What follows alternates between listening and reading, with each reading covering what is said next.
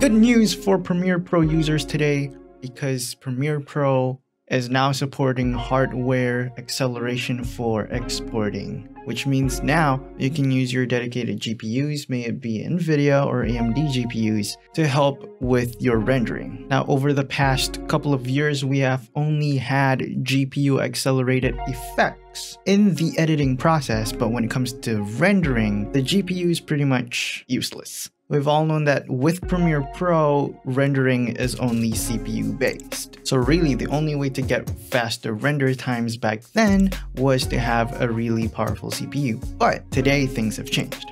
If you have a really powerful GPU, now you can use that to your advantage when it comes to rendering. Hardware encoding on Premiere Pro utilizes your NVIDIA hardware. I believe it uses NVIDIA Encoding or NVENC, NVENC, to encode your rendered videos, which is kind of cool. This feature comes in with Premiere Pro's 14.2 version. So if you haven't installed or updated your Premiere Pro, please do so if you want to use this feature. Make sure that your updated version is on version 14.2. They have the same feature for Adobe Media Encoder, so update that too as well, especially if you're rendering on Adobe Media Encoder frequently. But without further ado, let's see how much faster your rendering times can be with this hardware acceleration encoding. Now, before we start, please note that I have an i7 9700K CPU, Intel CPU, and an RTX 2070 Super GPU. So it might be different for you. If you have a different kind of setup, maybe you have a stronger GPU, stronger CPU. I don't know how that plays in, but we'll see. Now, for this first test, I'm just gonna put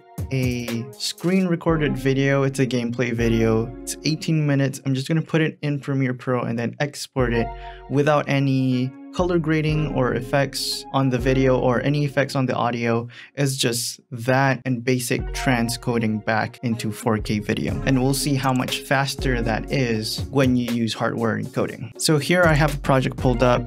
As I said, it's just a single clip, a single 18-minute clip. And I'm basically just going to export this without any effects whatsoever. Now, please bear in mind, this hardware acceleration encoding only works for H.264 formats or HEVC, aka H.265. So I'm going to use H.264. Let me rename this for a while. Renamed my file. I'm going to check render at maximum depth because why not? And there you have it. You can now enable hardware encoding. Now, before this, your hardware encoding settings might be grayed out. Even if you could use it, it would be using your iGPU instead of your dedicated GPU. But now, if you hover over hardware encoding, it says it utilizes available NVIDIA hardware for quicker encoding. So yeah, that's what we want. I'm going to switch my profile to high because that's what I usually do for higher quality. Now, I don't know if it's the same for you guys, but when I check high 10, I can't use hardware encoding because my hardware does not support it. I don't know if it's the same for other graphics cards. So let me know in the comments below if you can actually do high 10 with hardware encoding. That would be cool. Level 5.2, I'm gonna do CBR 100. This is what I usually do if I upload to YouTube.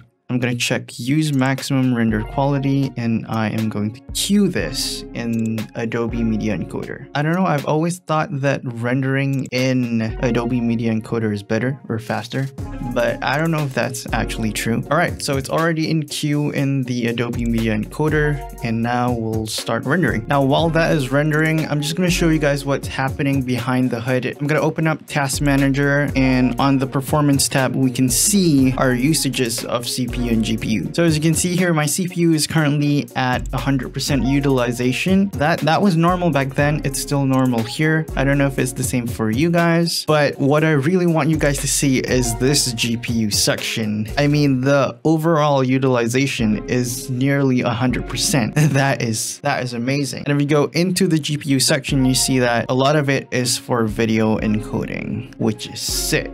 I mean, I've never seen GPU usage that is close to 100% when it comes to video rendering. All right, so the video finished rendering with hardware encoding, and it took 10 minutes and 29 seconds. Now, this was originally an 18-minute clip, and it took nearly half real time to render it with hardware encoding. I think that's amazing. I think that's really fast. I mean, I've never seen speeds as near as real time, and now I'm getting half real time.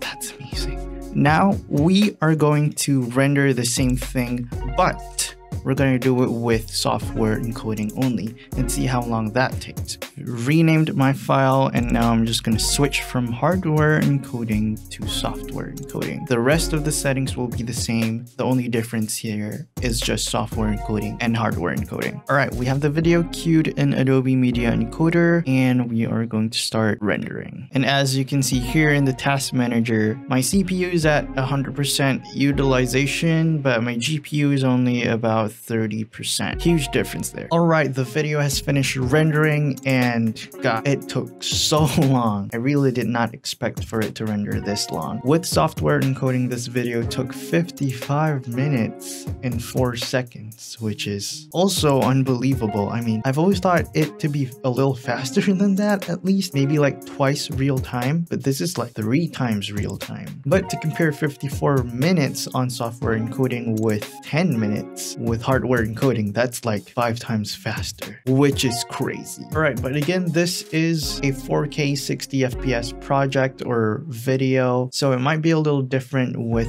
different frame rate settings or different bit rate settings even. I use constant bit rate of 100 Mbps. I'm pretty sure that if you set it to a lower bit rate, it's going to be a much more faster. Apart from that, there are also other factors that play into your render times, and those are the effects that you put on your videos. Which brings us to our second test. I'm going to try to render a video that has a lot of effects on it, like color grading, different aspect ratios, the addition of music tracks, audio effects, video effects, and even After Effects compositions, texts, basically a really loaded video project. So let me pull that up for a second. Now I have the project pulled up. This is actually a previous YouTube video I made about these pair of studio monitors that I just bought. If you guys want to check that out, you can just click here or there. I don't know. But yeah, as you can see, there are tons of cuts in this project, adjustment layers with color grading, music tracks,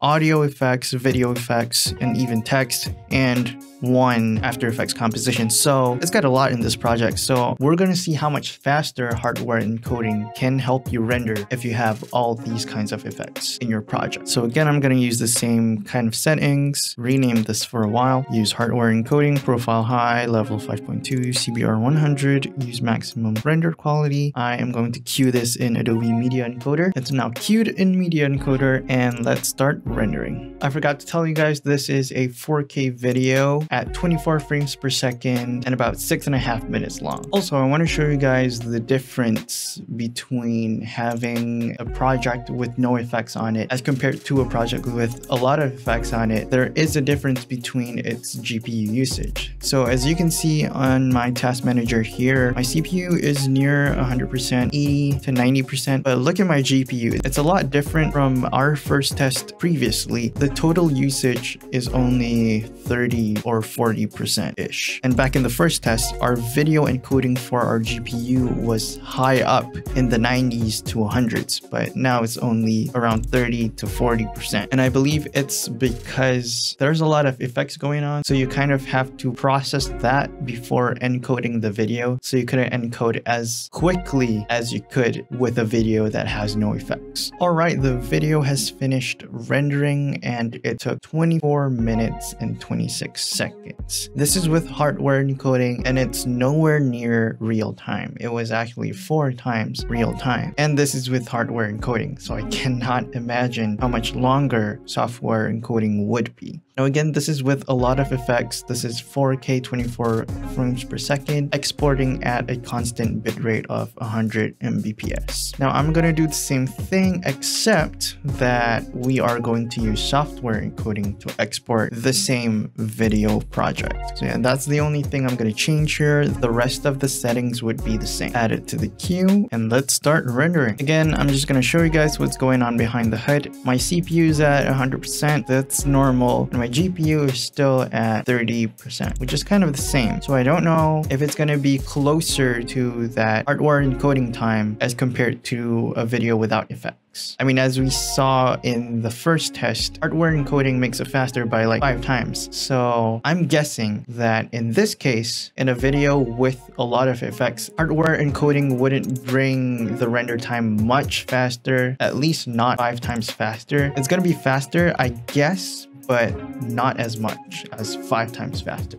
But we'll see. Alright, so the video has finished rendering on software encoding and it took 38 minutes and 18 seconds. Now the hardware encoding didn't even bring it to half the time, but it is faster than software encoding at least. So yeah, the cut and render times when you're using hardware encoding really depends on what you're working with. As we saw today, we saw render times that are 5 times faster with hardware encoding in a certain situation, and in another situation, it's not even half the time. So again, it really depends on what you're working on. It depends on if you have your effects on, your videos and audio, if you have a lot of stuff going on. It depends on your resolution, your frame rate again. But I have to say, this hardware encoding really makes a significant difference in terms of render times. And I'm really happy that Adobe has jumped on this bandwagon. I mean, DaVinci Resolve has had this for over years now.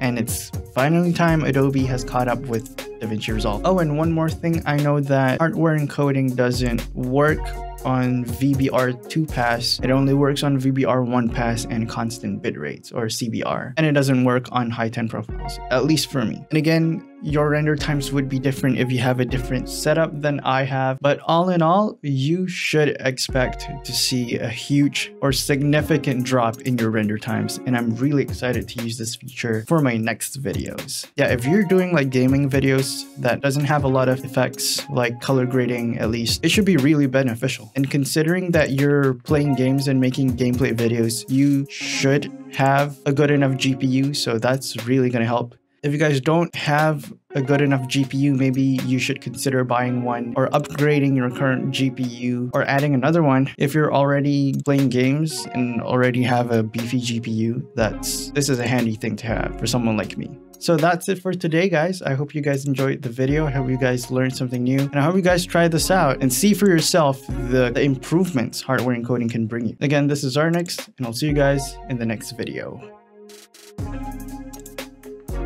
Now I don't know if I should upgrade my CPU or my GPU.